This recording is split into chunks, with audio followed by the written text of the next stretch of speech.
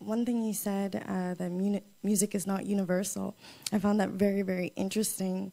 And with the widespread of popular music all over the world, I find that there's many times a disconnect with more traditional, older music. Like we listen to the notes and we're like, oh, that's off, that sounds off, and why would they use that note, and that type of thing. And do you just see this as I wonder, problematic, or just progression, or just, you know, the way the world is? Like, what's your view on that?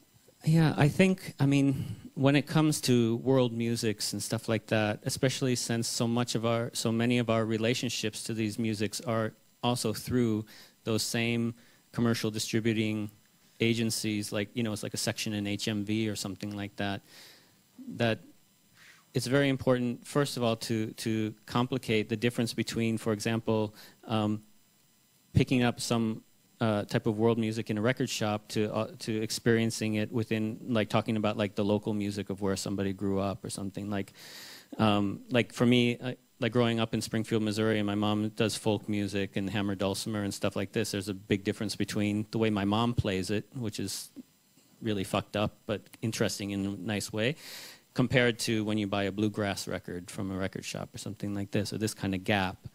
So I think, for me, it's not so important that, or for me, what I mean to say is that I feel that the idea that, for example, all music must be important everywhere in the same way and must be respected in the same way, that this is kind of like also a trap of humanist thinking, I think, where like everything becomes kind of conflated to the same level.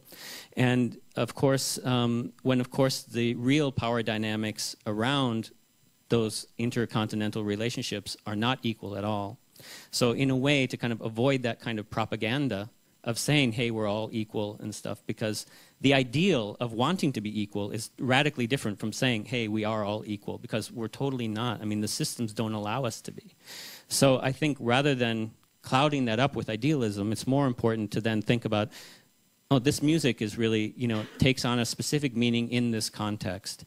And outside of that context, it takes on a radically different meaning in relation to usually like industrial distribution or something like this.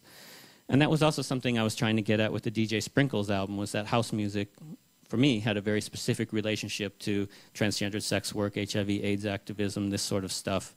And that was completely lost in 2010 music distribution. So then the problem then becomes not so much what's special about that music, but what's special about our relationship to that music in the place that we're listening to it right now. For me, that kind of becomes a more productive way to talk and think about music.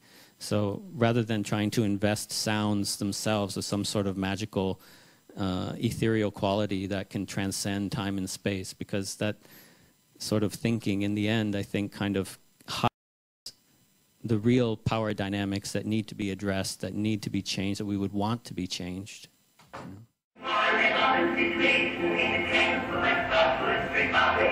Please let the whole world know the truth. We, the people of Terre Thaemlitz, don't do things.